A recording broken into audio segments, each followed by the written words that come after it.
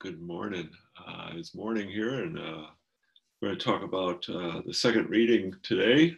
And the second reading, again, is from the book, the letter of Paul's letter to the Romans, chapter 8.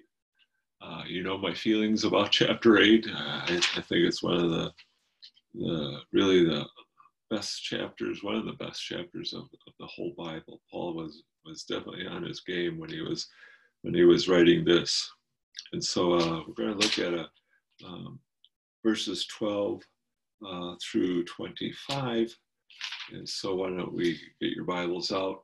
Romans chapter 8, verses 12 through 25. So then, brothers and sisters, we are debtors, not to the flesh, to live according to the flesh. For if you live according to the flesh, you will die. But if the Spirit you put to death the deeds of the body, you will live. For all who are led by the Spirit of God are children of God. For you do not receive a spirit of slavery to fall back into fear, but you have received a spirit of adoption. And when we cry, Abba, Father, it is that very Spirit bearing witness with our spirit that we are children of God. And if children, then heirs, heirs of God and joint heirs with Christ, if in fact we suffer with him, so that we may also be glorified with him. I consider the sufferings of this present time are not worth comparing with the glory about to be revealed to us. For creation awaits with eager longing for the revealing of the children of God. For the creation was subjected to futility, not of its own will, but by the will of the one who subjected it, in hope that the creation itself will be set free from its bondage to decay and will obtain the freedom of the glory of the children of God. We know that the whole creation has been groaning in labor pains until now. And not only the creation, but we ourselves, who have the first fruits of the Spirit, groan inwardly while we wait for the adoption, the redemption of our bodies. For in hope we were saved. Now hope that is seen is not hope, for who hopes for what is seen? But if we hope for what we do not see, we wait for it with patience. Boy, a lot of stuff in there.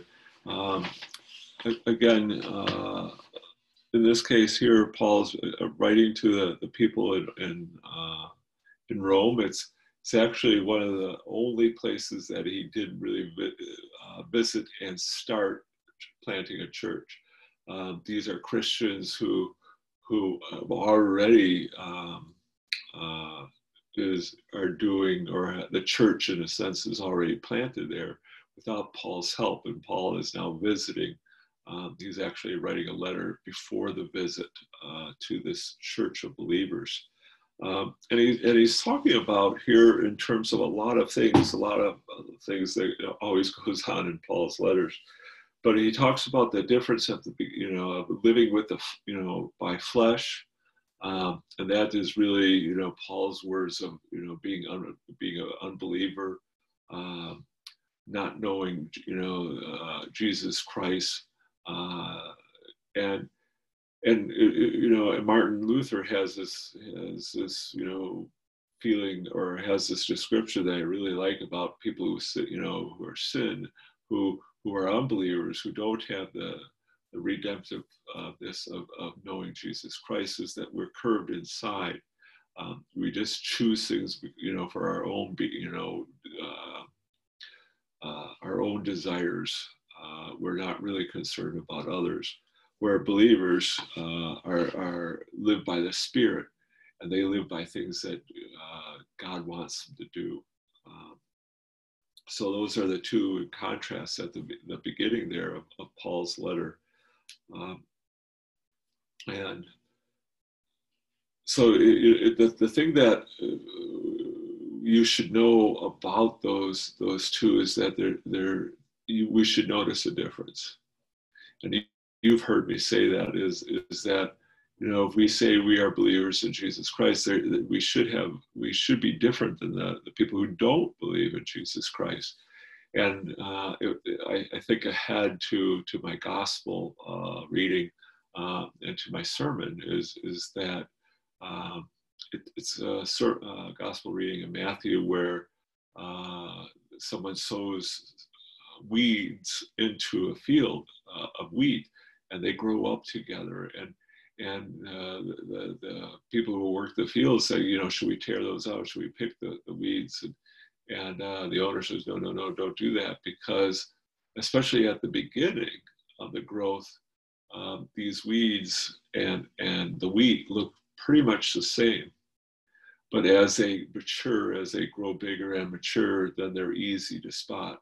And so it's really a nice lesson to really sort of talk about what Paul is writing in his letter. Jesus is saying, and I'm sure probably Paul was thinking about that, possibly what Jesus was saying about this parable of the weeds and the wheat, or maybe not.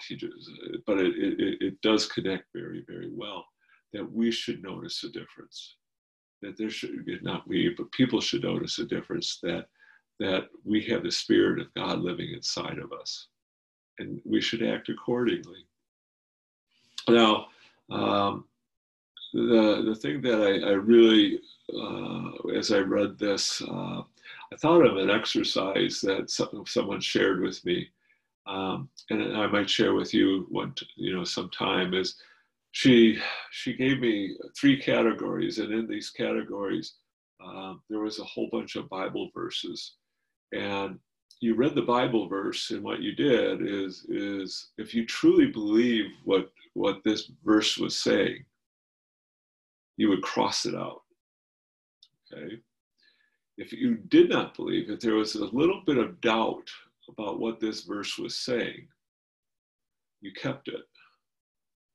And what you did is you kept all these verses, the ones that you believed, you crossed out, you didn't have to worry about them and stuff, but the ones that you had a little bit of doubt, that you didn't believe totally, you kept them, and they were printed on a piece of paper for you, and that piece of paper you would carry around with you. You put it in your wallet, you put it in your purse, and any time of those quiet moments, you might be sitting in the doctor's office, or waiting for a friend, or just sort of being quiet at your home, you would pull this out and you read them, and you pray that the Holy Spirit will work in your heart to make these verses totally true to you, not to what either Jesus was saying or what was God was saying, but to you, that these verses would be true. And then hopefully, in months from now, past or maybe a year, you go through that exercise again, and there would be more Bible verses that you could cross out that you truly believed in. And the reason why I said that is, when we look at verse 14, and it says, "For you are all led by the Spirit of God, for all who are led by the Spirit of God are children of God." And I was wondering if you truly believe that you are children of God. And he goes on and says that you are heirs of God, co-heirs of Christ. And what do heirs do? Heirs inherit. And what we will do is as being children of God, being heirs of God and co-heirs of Jesus Christ, we will inherit what God has in store for us. And that's a beautiful thing. And I'm wondering if you truly believe that. If you truly believe that you are children of God. If you truly believe that you are heirs of God, that you are going to inherit what God has in store for you, and that is eternal salvation, that is life, abundant life, and salvation in with Him. And I'm wondering if you truly believe that. I'm wondering if that would be a verse that you would cross out, knowing that, that's absolutely, I truly believe that, or I'm not so sure about that. I have some doubts about that. I wonder if it would be crossed out or left. I am drawn to verse 18 and onward, I loved how he said in verse 18, I consider the sufferings of this present time are not worth comparing with the glory about to reveal to us. And let it be known, please, make sure you read that Paul is writing it to the people in Rome, and they're being persecuted. Depending on the whims of the emperor, the emperors are just truly persecuting. You're fearing for your life here in Rome. In not sure in Paul's time, but definitely yes, during Paul's time and after. There's all sorts of crazy things that the emperors did to the Christians, burning them alive, burning them at the stake. This crazy, awful things. And I'm wondering if we could tie that even today. Again, this I love the gospel acclamation. You heard me say that. These words have eternal life. These words are eternal, and that yes, he is talking. He's writing to the believers in Rome, but he could be just simply writing to us today. I consider that the sufferings of this present time, and I'm thinking, gosh, that speaks to us today, the suffering that is happening. I know through my talks and through my, reaching out to people, and what I hear is that, there is loneliness, there is fear about, catching this virus, and we are acting crazily. I mean, we have so many divisions in this country that there is plenty of suffering. I think about, our brothers and sisters of color who have been suffering for, hundreds and hundreds of years, and now is coming to the forefront again with that. Are we feeling their suffering too, or are we just sort of dismissing it? But there is suffering going on, and it just, the truth be known is that, just because you're children of God and heirs of God, that we talked about before, it doesn't exempt you from these troubles. And again, we just have that perfect example of where Paul is writing to these people in Rome during this time that were being persecuted. True believers being persecuted, and has been being persecuted through all times. So we're just simply not exempt from that, and we need to be aware of that. But I love the part of that at the end too, for the create are not worth comparing with the glory about to be revealed to us. That's in verse 18, and it says that glory is not here yet, and it isn't. It won't come until Jesus comes again. So we're living in this phase of not yet, but but the now and the not yet. That's what I'm trying to say. Sorry, the now and the not yet. We're living in the now with the sufferings and all this stuff that's happening in our world today, but with the promise, with the hope, and we'll talk about the hope a little bit later on about what's to come. And so we can't ever lose our focus to what is to come. And then we get the creation story in a way that because of one man's sin, because of Adam's sin, the earth has changed. It's no longer a garden and working. There's the beautiful things in the garden. It's now, as God said, there will be weeds, there will be thorns. You're going to have to work really, really hard to produce, crops and stuff.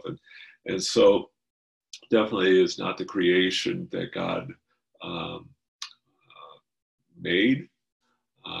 It's because of Adam's sin, but also because of our sin. We continue to do things. We continue to pollute, our air and water, and our land.